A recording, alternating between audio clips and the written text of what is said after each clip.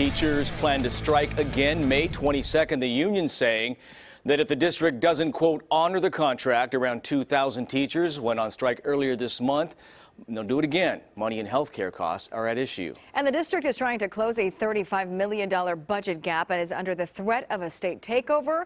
Sac City Unified School year ends June 13th. We heard from a teacher just moments ago. Take a listen. Well, we've deliberately chosen a one-day strike, as we did last time, so that we could minimize the impact to our students and yet make a strong impression about how united teachers and community are to force the district to do the right thing.